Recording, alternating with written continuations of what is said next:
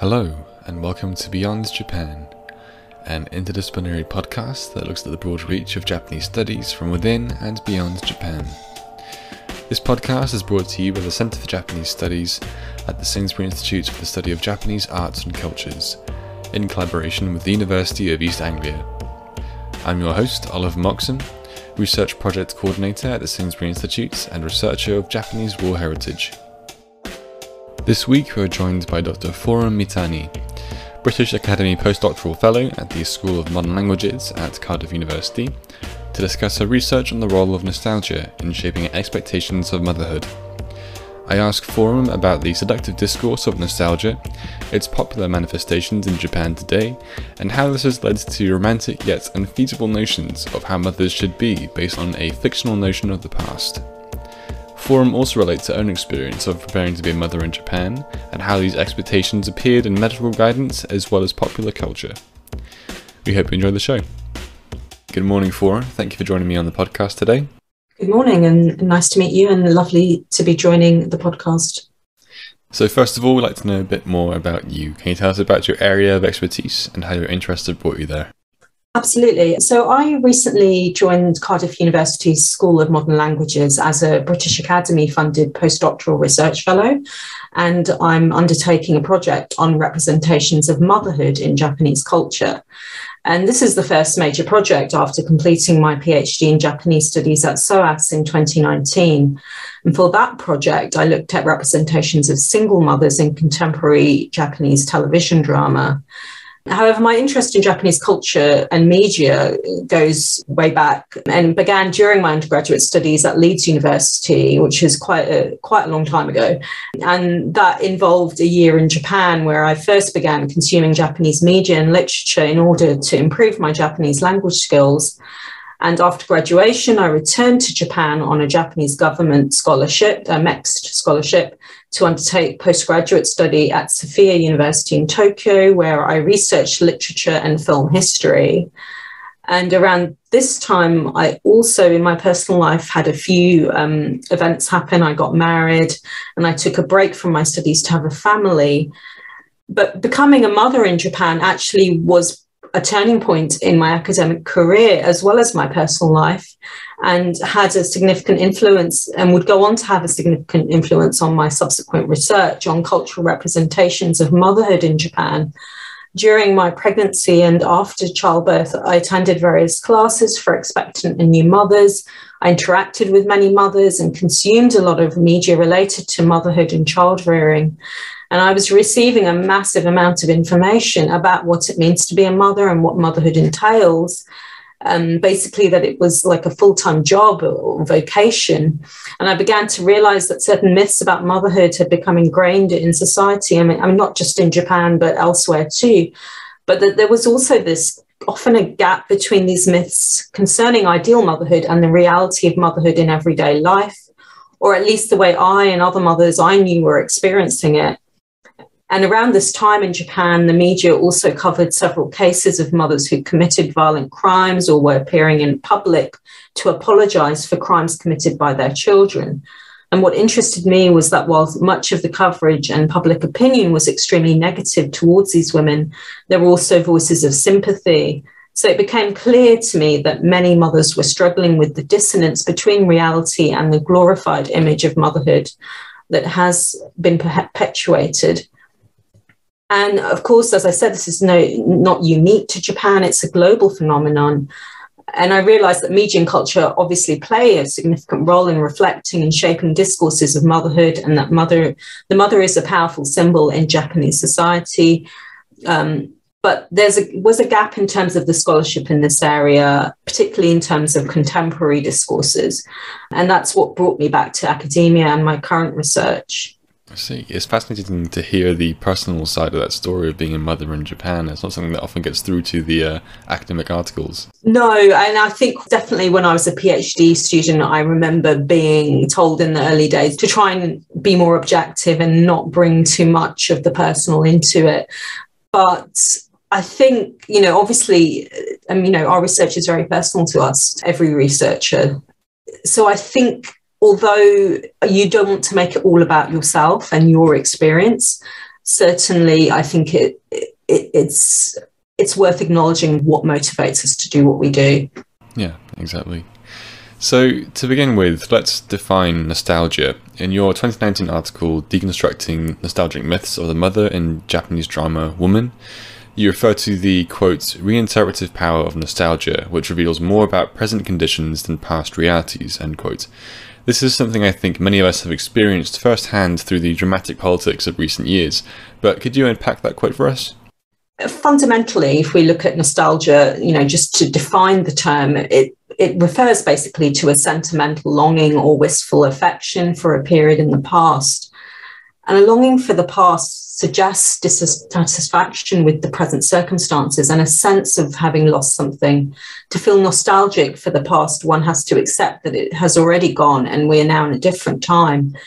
And indeed, the late Svetlana Boym, who wrote quite widely about nostalgia, she likened reflective nostalgia to the experience of mourning. However, whenever we look back at the past, we are inevitably invoking or perhaps creating myths of how things used to be. And to draw on baths, for example, in doing so, we have a tendency to smooth over the complexity of human acts. The purpose of this interpretation or reinterpretation of the past is to serve a need we have in the present, for comfort or for solace, etc.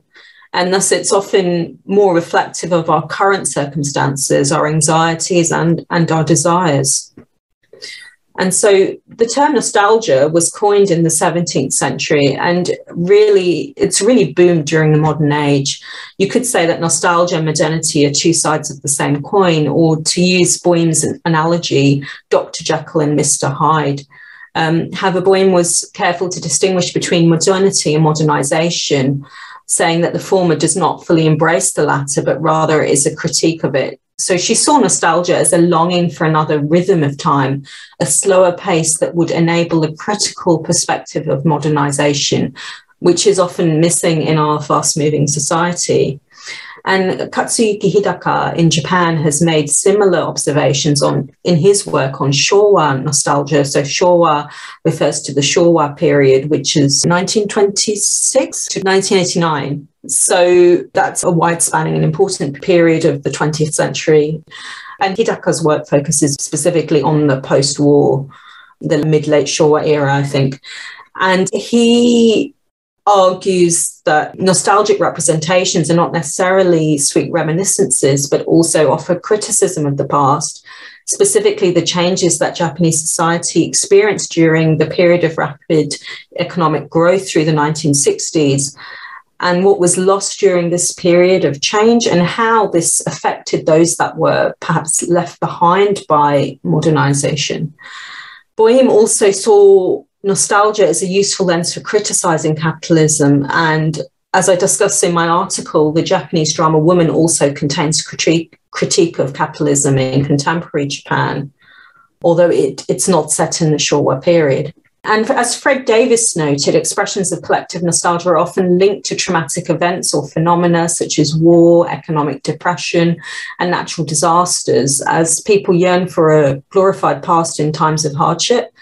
We saw this happen following the Tohoku triple disaster in 2011, when images and representations of Furusato were invoked to offer comfort at a time when nature had suffered tremendous damage, homes were lost, and families were irretrievably fractured. And I see the drama Woman, which aired in 2013, as part of this expression of collective nostalgia following the disaster. It's interesting to hear nostalgia as being critical of the past. It's often linked to having a fond memory of the past. The Japanese translation is often natsukashi, which is almost always given as like a warm, comforting feeling. So it's interesting how it's developed in that way. So before diving into ideas of motherhood, I'd like to go over with you some of the key themes of nostalgia in post-war Japan. I believe anyone familiar with Studio Ghibli films, with their many homely scenes of remote wooden houses and cozy villages, will have experienced the romantic idea of Furusato, that of the traditional countryside home. Could we start there? Yes, absolutely. So Furusato literally means old village and is a term denoting one's ancestral or native home. And it invariably conjures images of communal living in a rural landscape, and it's intimately tied to expressions of nostalgia in Japan. And Furusato has rich cultural significance. It is invoked in a wide array of Japanese literature, film, music, and media. It is used in tourism and advertising to sell places, experiences, and products. Furusato is ubiquitous in Japanese society and culture, I'd say. And I mean, I wouldn't be able to sort of, do it justice here. But for example, there is a traditional song called Furusato, which it's more than 100 years old now, but it's still sung, it's still learned and sung by Japanese children in elementary schools today. And the song describes reminiscences of a pastoral childhood spent chasing rabbits and fishing in rivers in a place with green mountains and clear water. And Furusato is also, found in popular culture. For example, the group Morning Musume recorded a song called Furusato, and the lyrics describe a young woman who has her heart broken in Tokyo and returns to her hometown to be consoled by her mother. So as with other expressions of nostalgia, Furusato is often invoked during times of difficulty. And as I observe in my article, the mother is often at the center of these nostalgic imaginings of Furusato. Both are associated with love, warmth, nurturance, and a sense of belonging. And they're seen as sanctuaries of retreat from the rigors of urban life. Yeah, it's fascinating. So I can see how a nostalgic idea of the mother would fit into this conservative notion of the countryside home. You reference a 2013 TV drama called Woman, which you say portrays both a nostalgic fantasy of how mothers used to be, but also then deconstructs this by portraying the reality of women who refuse to conform to this maternal fantasy. Could you summarize the nostalgic fantasy of motherhood and then compare that with the reality? Well, the fantasy of motherhood that is often central to these romantic visions of Furusato is rooted in the notion of amaye, which has been variously defined as codependence or indulgent dependence, and derives from the verb amaeru, which means to depend or presume on another's benevolence. Doi Takeo, whose work during the 1960s and 70s in this area was enormously influential, he argued that Maya was vital for healthy infant development because it was the basis of establishing the mother and child bond. And only by indulging the child's every need would the child feel secure and grow up to be a healthy adult. And this theory, combined with Western research on maternal deprivation from the 1950s onwards, justified and reinforced Japanese rearing practices such as prolonged breastfeeding, co-sleeping, co-bathing, which are very common in Japan even today. And as the Japanese economy was accelerating in growth, more men were able to support their family on one wage, which allowed wives to stay at home and devote themselves to full-time mothering during this era. In the 1980s, Yamamura Yoshiaki, he was a pediatric specialist, but he wrote a lot about family and parenting.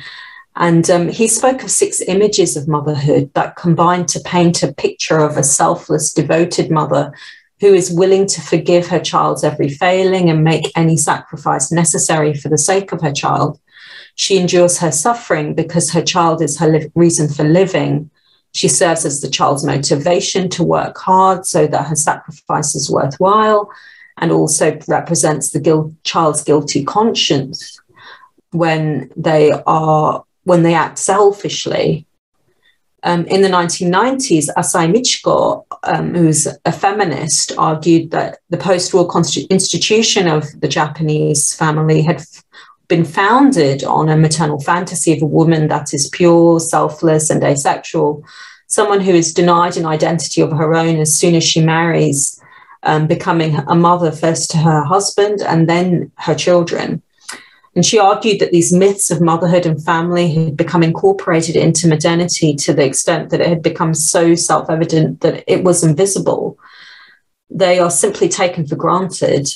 And to return to Barth's in moving from history to nature, myth acts economically. It abolishes the complexity of human acts and gives them the simplicity of essences. Thus, maternal love and devotion came to be seen as a deep-rooted phenomenon of nature or culture, a vestige of prehistoric times that became linked to this romanticized view of the past and, of course, the Furusato as well.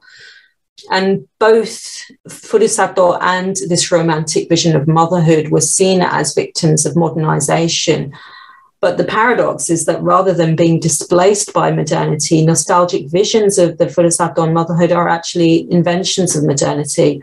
Neither could have existed without Japan's transition from a rural agrarian society to a modern, urban, wealthy nation. And both Yamamura and Asai were critical of the selfless mother discourse, although for different reasons, and certainly Yamamura in particular, I think now he would be seen quite controversially. But they both argued that the glorified image or fantasy of motherhood should be dismantled. Of course, by the 1980s and 1990s, the institutions of motherhood and family were already being challenged. The women's lib movement made great strides during the 70s and 80s in raising awareness of gender inequality, and some progress was made in improving access for women to educational and employment opportunities. However, despite we have these discourses now of ikumen, which is men participating in childcare, and policies that are meant to enable women to return to work after childbirth, women continue to bear the brunt of child rearing. And the problem of balancing family life and a fulfilling career has never been solved, really, in Japan, and maybe not even in other, elsewhere too. So women are still having to make choices and sacrifices. And the difficult socioeconomic conditions and the liberalisation of the labour market from the 1990s onwards also had an impact, as the security of lifetime employment and the ability to raise a family on one salary is no longer guaranteed. So more than half of women now continue to work after having their first child, and many women are choosing to delay or opt out of motherhood entirely, as the decline in birth rates over the past 4 decades demonstrates.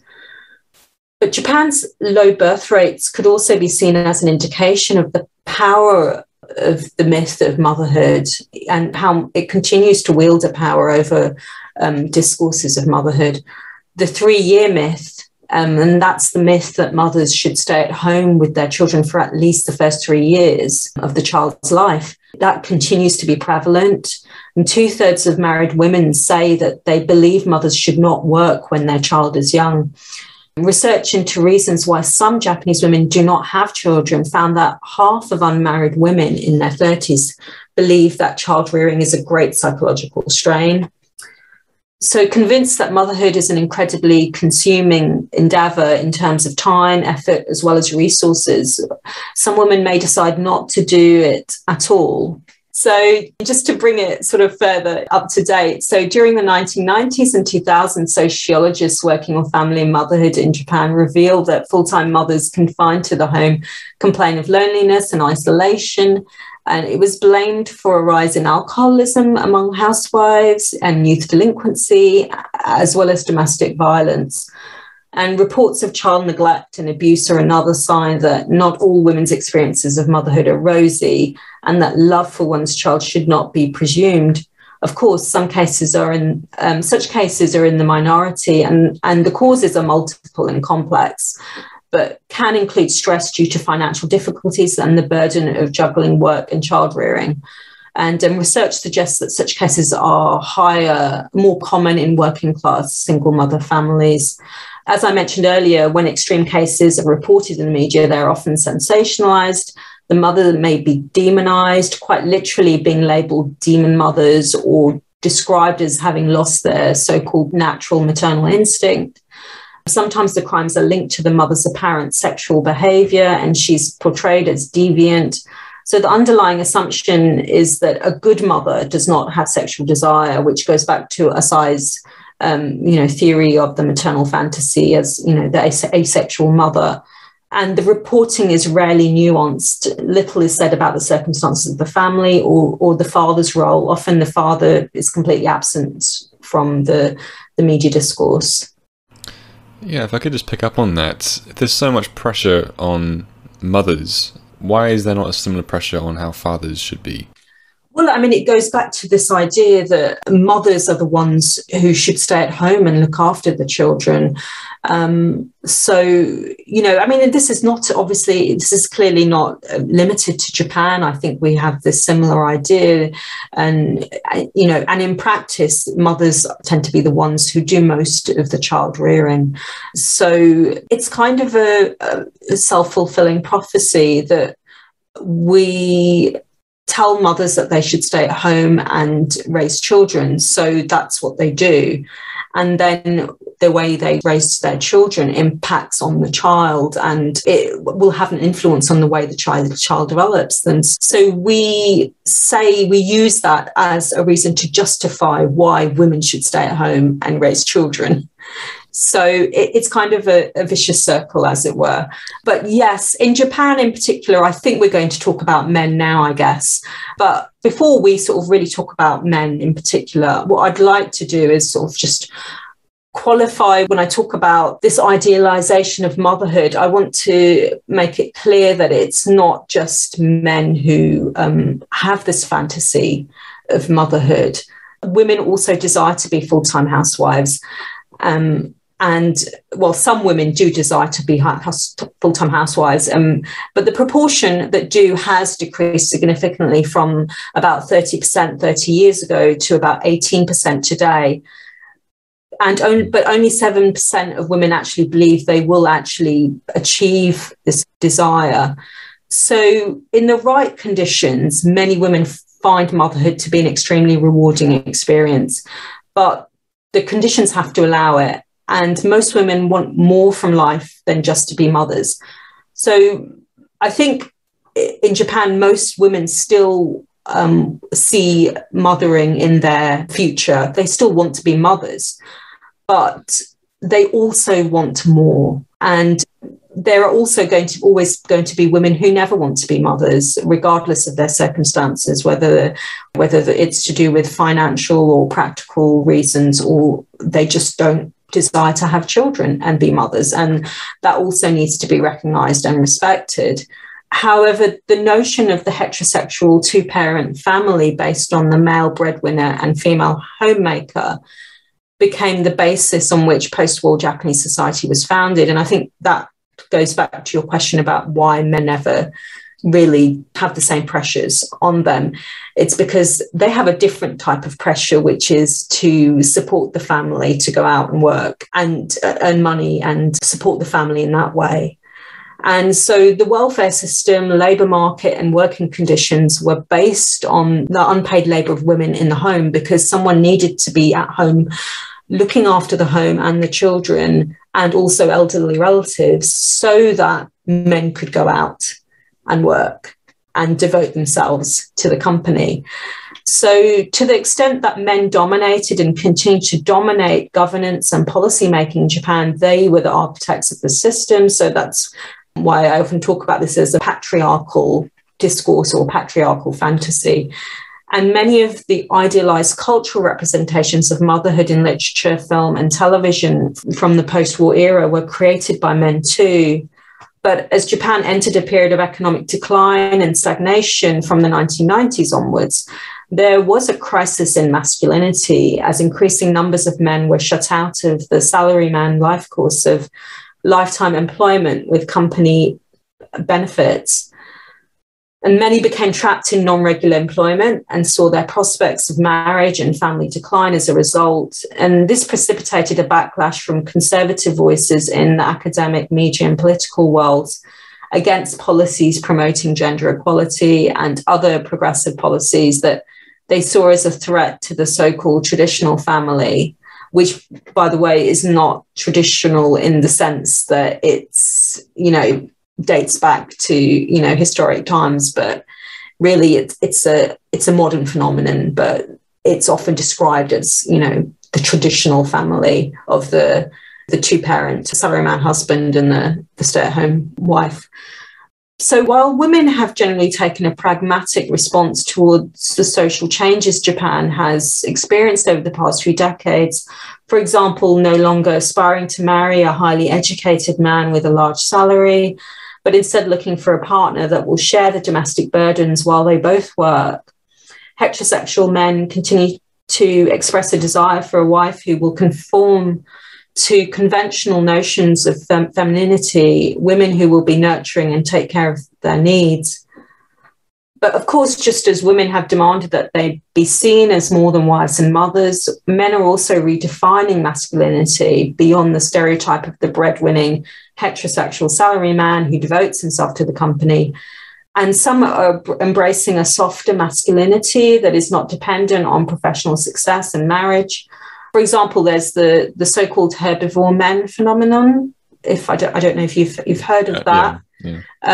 Soushoku danshi, I think, is the term. Soushoku, sometimes they add the kei danshi. Yeah, okay, soushoku danshi or soushoku kei danshi.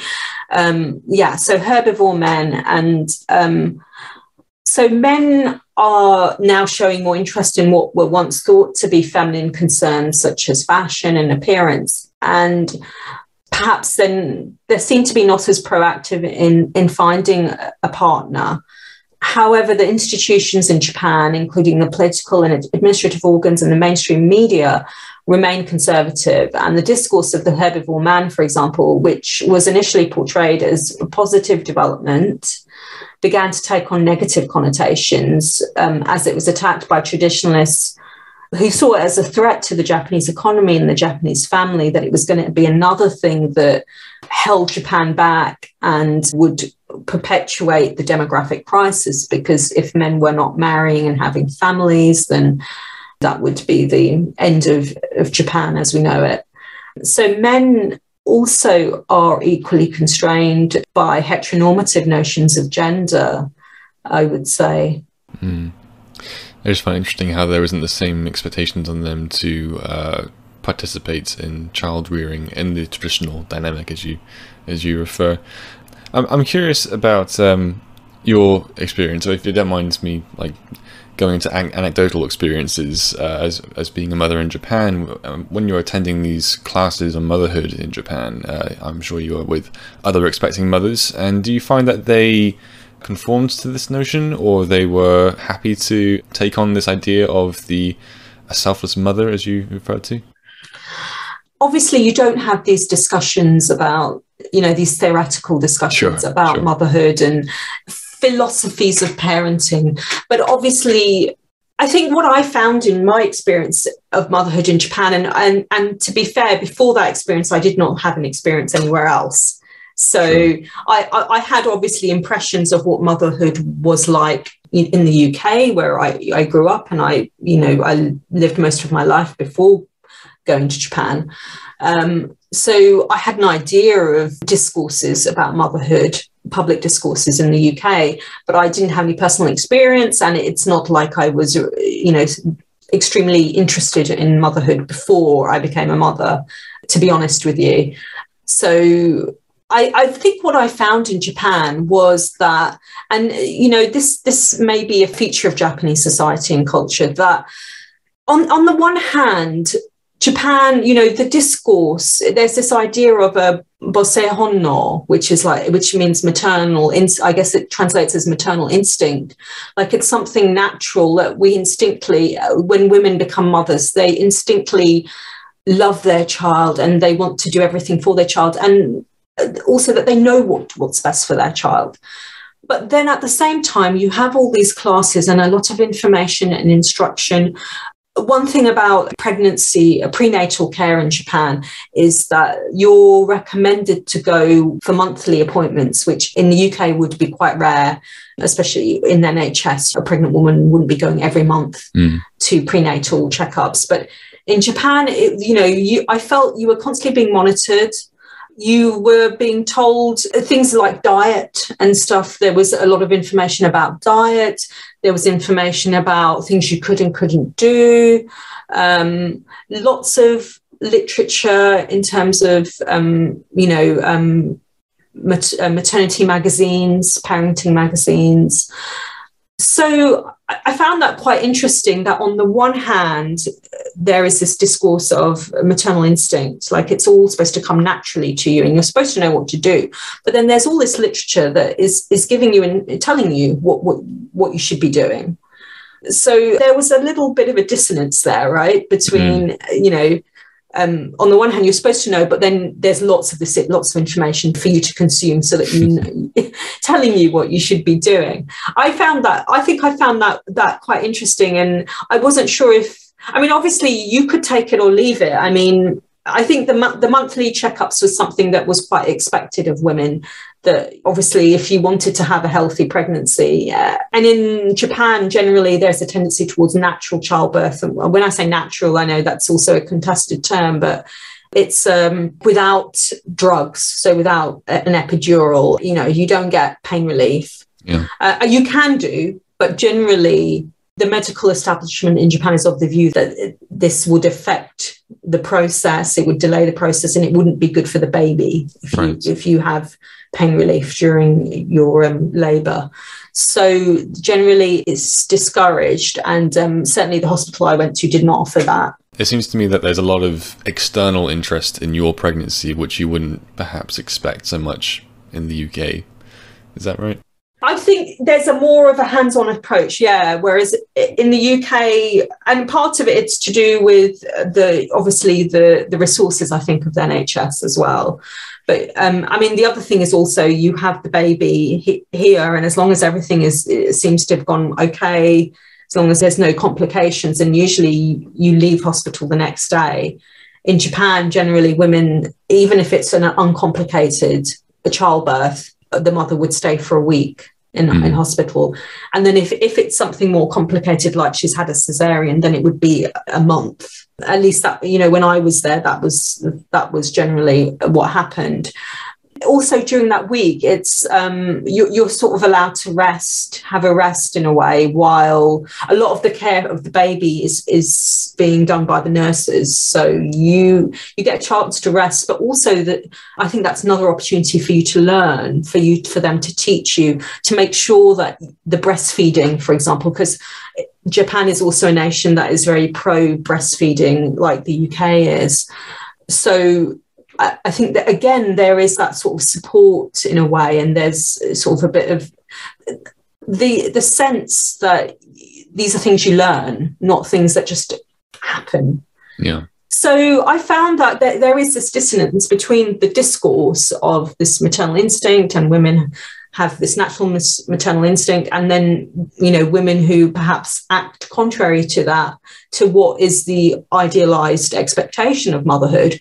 They often say, there's this phrase, hahaoya shikkaku, you're a failed mother, or soshitsu, loss of bose honno no soshitsu, like, there's a loss of maternal instinct. And there was a lot of concern when you had these cases in the media reports of women who had committed crimes or abused their children or what have you, that they had somehow lost their maternal instinct, and a general concern that women in general were losing their maternal instinct in Japan. And I would say a lot of that was perhaps to do with the circumstances. In reality, most mothers are not living up to this, not even aspiring to this very high standard of motherhood. But if the circumstances allow it, if you're able to stay at home and look after your child, or at least work part-time, but you're able to spend time with your children and give them what they need, while also, having time for yourself and being financially stable, then, you have a much better chance of having a successful experience as a mother. But obviously, if you're a single parent, Japan does not have an adequate welfare system to support people on low incomes or single parents, many of whom are on low incomes, especially single mothers. They're often working in irregular employment, on low wages. They're bringing up a family. Yes, there is some welfare, but not much to support them. And they're often, more than 80% of single mothers are working. Childcare is, especially in the cities, childcare can be expensive and it can be very difficult to access. And then these women also are expected to support their children's education and give them psychological, emotional support. There's so many pressures on them that it's not surprising that some mothers do get stressed, and occasionally, very rarely, some mothers take it out on their children. Yeah, so it's definitely a lot of pressures in Japanese society on mothers, any way you slice it. I've got one last question for you, Forum. So, has your research given you any insights into the role of nostalgia in public discourse outside of Japan? There's certainly a lot of emotional appeal to it, but is there an unproblematic way of indulging in fantasies of the past in this way? Oh, I mean, absolutely. Nostalgia is a global phenomenon, and cultural expressions of nostalgia in the form of film, television, music have really exploded, I'd say, in recent years. And you could just think of like popular TV programs from, recent years, like, Mad Men, The Marvelous Mrs. Maisel, Stranger Things, or music bands that have reunited after years adrift, or, retro fashion. The popularity of activities such as knitting and crochet, which boomed during the coronavirus pandemic as well. The cinema's full of remakes at the moment too. Absolutely, yeah. It's just, you can't move for it. And much of this nostalgic consumption, as scholars refer to it could be considered playful, looking at past cultural styles and practices in a fun or ironic way. But other types of nostalgia have a political edge. On the one hand, indulging in nostalgic consumption could be seen as a desire to escape from our anxieties about our present and future, which at the moment is very far from certain. We certainly have a lot of anxiety about what's going on right now and where, how things are going to develop. But as I've already said, nostalgic expression also offers the potential for criticism, both of the past and the present situation. And in fact, scholars divide nostalgia into different categories. You have reluctant nostalgia, which is melancholic. It focuses on what's been lost. But there is also progressive nostalgia, or what scholars have termed progressive nostalgia, which is productive and reflective, and it brings past and present into dialogue. So, for example, if we take the nationalist discourse surrounding Brexit, there was much talk of bringing back, blue passports, or Britain taking back control of it waters, or strengthening links with the Commonwealth over the relationship with Europe. And underlying much of this discourse, it was a discourse of restoring the nation to its former glory, of returning to the good old days. Or restoring empire. Well, that's what I was about to go on to say, is that what's not expressed explicitly, but obviously when you talk about things like the Commonwealth and this and that, what's very much implied is that this former glory that's being invoked so wistfully is based on Britain's status as an imperial power. Of course, this nationalist Brexit discourse wanted to bask in the glory and status the nation once enjoyed without addressing the darker parts of that imperial history. Yet those of us that were victims of British imperialism, or the children or grandchildren of those victims, that have a different perspective on those so-called good old days. And like, for example, the recent Windrush scandal, that not only reminds us of this complicated history, but also demonstrates that its impact and its relevance continues to this day. And, people are still suffering because of that.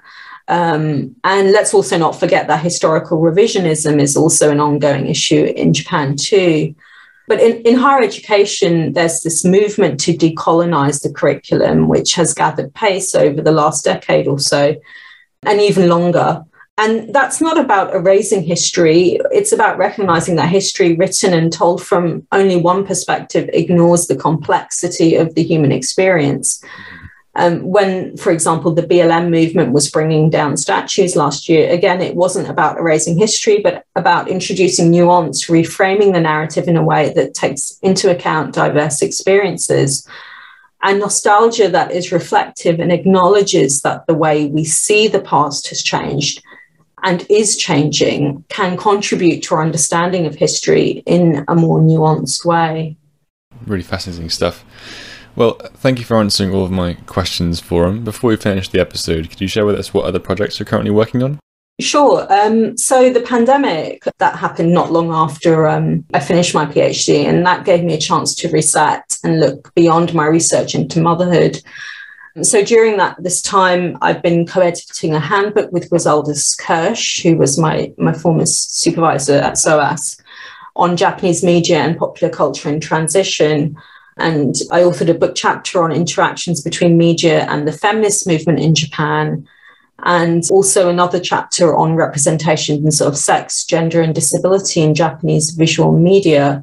And all of these are due to be published in 2022. And my research into cultural representations of motherhood is continuing here at Cardiff. I'm particularly interested in women's writings on motherhood and how they are adapted for the screen. Excellent. Lots to look forward to then. Thank you for joining me today, Forum. It's been a real pleasure. You're very welcome. Thank you so much for inviting me. You can find a link to Forum's research profile in the description below. Next week we'll be joined by Dr. Christopher Harding, Senior Lecturer in Asian History at the University of Edinburgh, to discuss Japanese as other. Drawing on his career as a cultural historian and his experience presenting a number of BBC productions on Japan, I asked Chris about how Japanese people have been othered, presented as something wholly different from other societies, and how he reconciles with that as someone long accustomed to Japanese culture. We hope you'll join us then. Thank you for listening.